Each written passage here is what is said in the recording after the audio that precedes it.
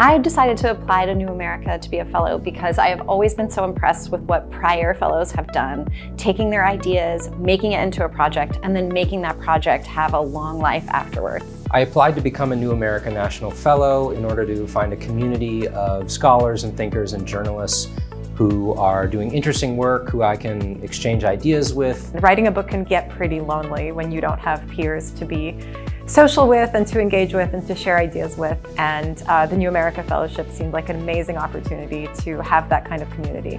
So having the chance to work with other writers, work with professionals who are really passionate about this kind of work was very enticing to me.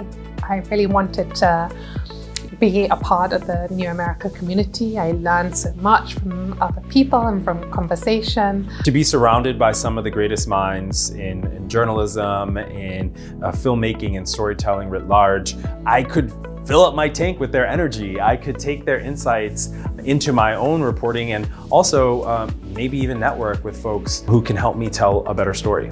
I need to be pushed. I need to work with brilliant people who are going to challenge me, question me, make sure that I do the best possible version of my work. I really love the work that New America supported, and I want to be part of this community. I can learn from other thinkers to be a better storyteller and really to form a better understanding of the world we live in.